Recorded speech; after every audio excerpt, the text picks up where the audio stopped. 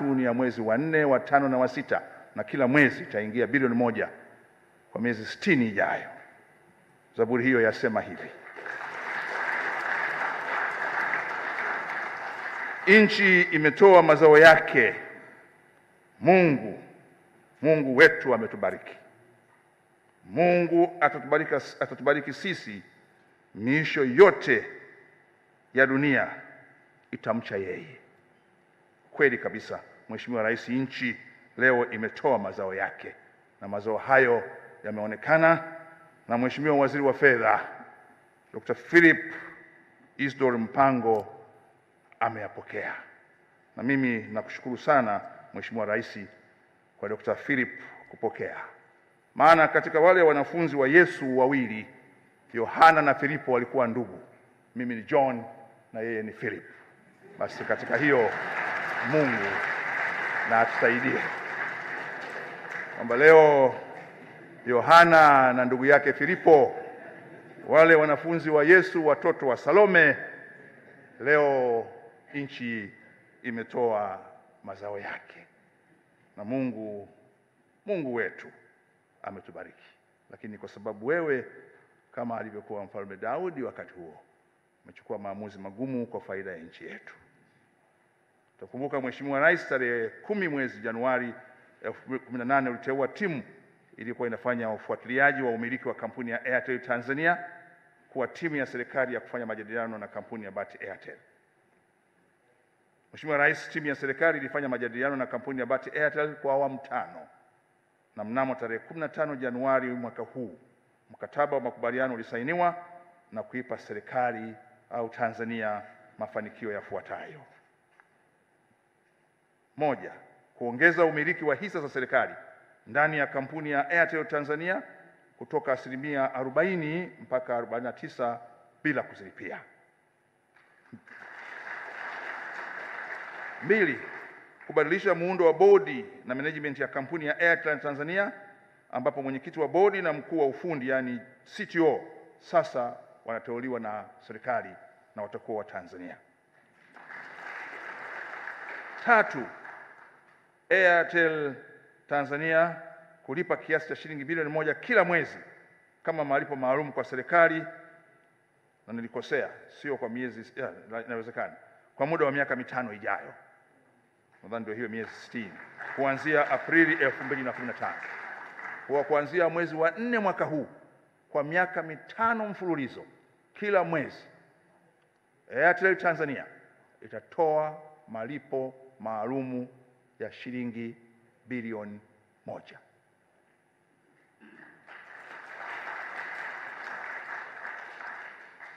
Tatu, na haya ni mafanikio makubwa Mheshimiwa Rais, ukizingatia kwamba serikali ilikuwa haijawahi kupata gawio lolote kutoka kampuni hii na kwa takriban miaka 10 iliyopita.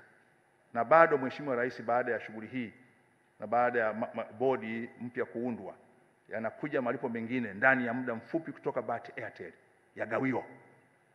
Kwa bado yanakuja ya gawio. 4, ndio hiyo serikali itapata gawio maalum inayotokana na faida ghafi kwa hesabu za mwaka 2019. 5, Bharti Airtel imefuta deni na madai mengine ya kampuni ya Airtel kiasi cha dola za Kimarekani zaidi ya milioni 407 na senti 38. Ni sawa na takriban shilingi bilioni 937, na hivyo kuokoa kiasi cha shilingi bilioni 459.13 ambazo zingelipwa na serikali kama mwanahisa. Madeni hayo ndugu Sunil Mittal na bodi yake wameamua kuyafuta. Naomba nirudie tena hapa.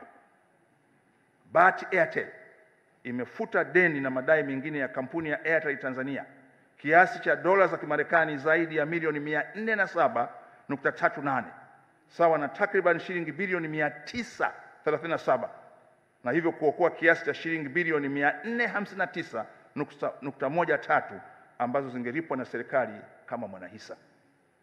Hii sio jambo dogo hata kidogo. 6, kufanikisha utatuzi wa masuala yanayohusu kodi na tozo za serikali. 8, kufanikisha marekebisho ya muundo wa mfumo wa usimamizi wa miundombinu ya mawasiliano ikiwemo minara ya kampuni ya Airtel Tanzania, ambapo faida itakayopatikana itagawiwa kwa serikali kulingana na uwiano wa umiliki wa hisa. Na 9, kupitia na kuboresha nyaraka zote za umiliki na uendeshaji wa kampuni ya Airtel Tanzania kwa nia ya kuziba mianya, kulinda maslahi ya taifa na kuongeza tija na ufanisi wa uendeshaji wa kampuni, na hivyo kuisaidia upatikanaji wa faida na gawio kwa serikali.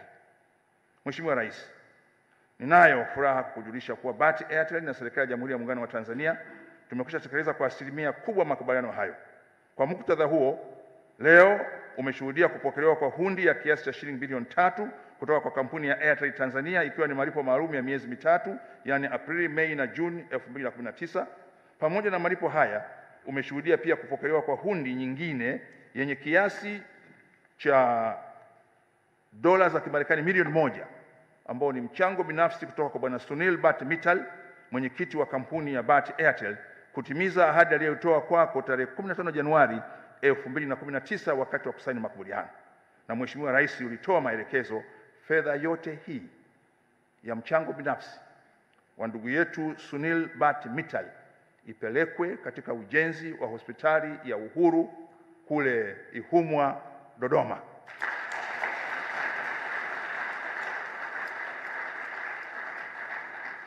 Naona na naibu katibu mkuu TAMISEMI ameinua mkono kabisa.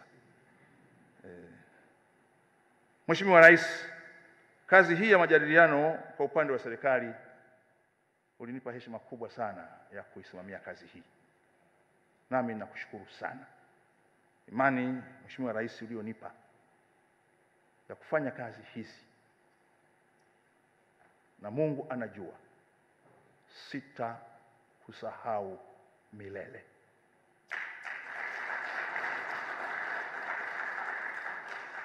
Sikutegemea heshima hii kutoka kwako. Mimi ni nani? Nimezaliwa katika kijiji cha vumbi, nimeishi maisha ya ufukara, na baada ya kustaafu sikutegemea nitakuwa hapa, lakini wewe na Mungu wako unajua kwa nini umenitoa kwenye jalala na kunifikisha hapa. Mungu akubariki sana.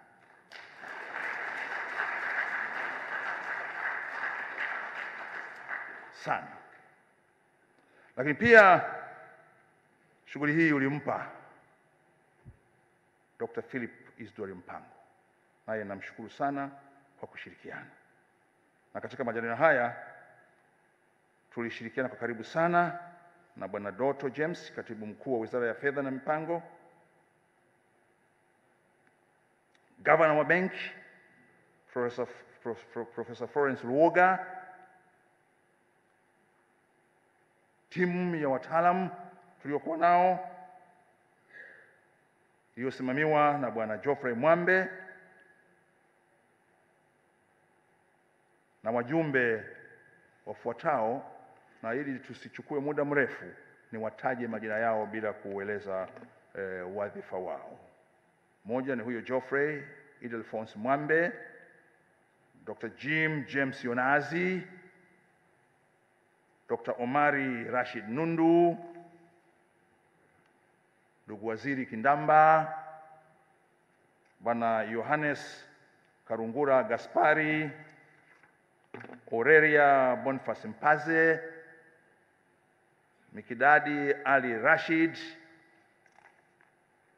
Paulina Grevas Fungameza, Kayobyo Hosea Majogoro, Azizi Jumanne Dachi, Bwana Lekinyi Ngariapusi Olemorel,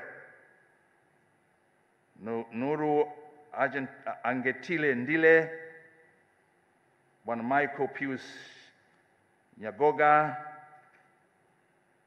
Wote hawa Mheshimiwa Rais tulishirikiana kwa nyakati mbalimbali kufanya kazi hii. Lakini Mheshimiwa Rais, nichukue fursa hii kumshukuru sana kwa upande wa BAT Airtel Bwana Sunil Bhat Mittal.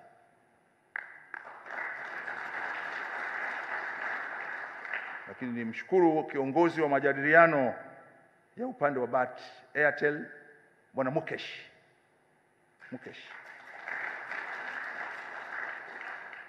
Na Mheshimiwa Rais, kama tuna kitu tumejifunza kwa Mukesh, huyu Mukesh akipewa maelekezo na Bwana Bati Mitel habadili hata sentensi.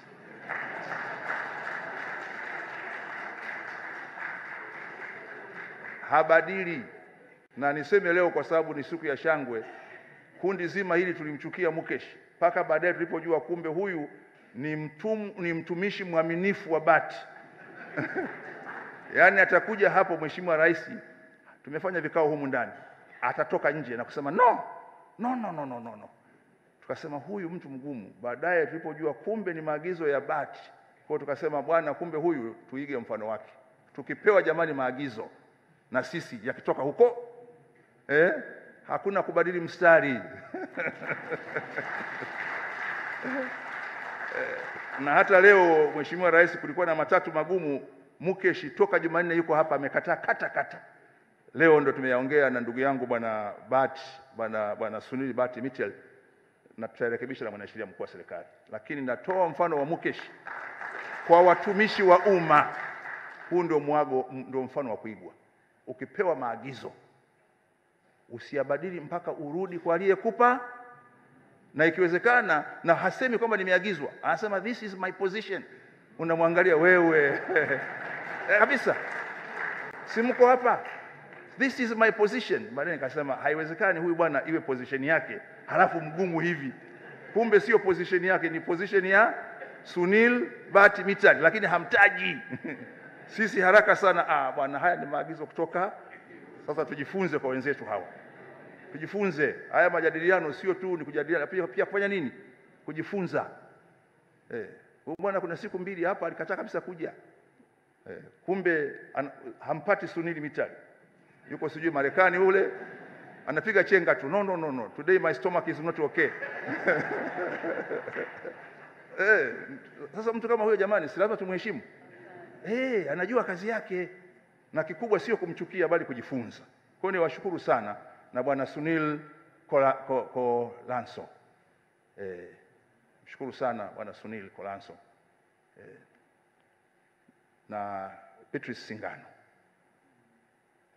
Wote wamefanya kazi kubwa sana. Na watu wa Airtel simameni na nyinyi. Asante sana. Kwa hiyo nishukuru sana. Kansiti. Na jambo kubwa Mheshimiwa Rais ambao tumejifunza kwa bwana Sunil Bati Mitel. Yeye kila wakati kwenye jambo gumu ambalo na yeye mwenyewe nadhani lilikuwa pia gumu kwake, alisema what is important is goodwill. The future is only God who knows, but I believe it will be bright. Kwa hiyo nimshukuru sana kwa hilo. Mheshimiwa Rais, tukio hili la leo linadhihirisha kuwa nchi yetu sasa chini ya uongozi wako imejenga mazingira rafiki zaidi kwa uwekezaji na biashara, na kwamba si lazima changamoto kati ya serikali na wawekezaji kupelekwa kwenye usuluhishi wa kimataifa, yani arbitration. Mnaweza mkawa na changamoto kama tulizokuwa nazo, mkakaa kwenye majadiliano na mkazitafutia ufumbuzi kama ambavyo tumefanikiwa na watu wa Bati Airtel. Lakini la pili, Mheshimiwa Rais, tumeidhihirishia tena dunia chini ya uongozi wako kwamba Tanzania ni rafiki kwa wawekezaji na inawakaribisha wawekezaji wote ambao wako tayari kufanya kazi zao kwa kufuata maadili mema, kulipa kodi na wao kupata na serikali kupata.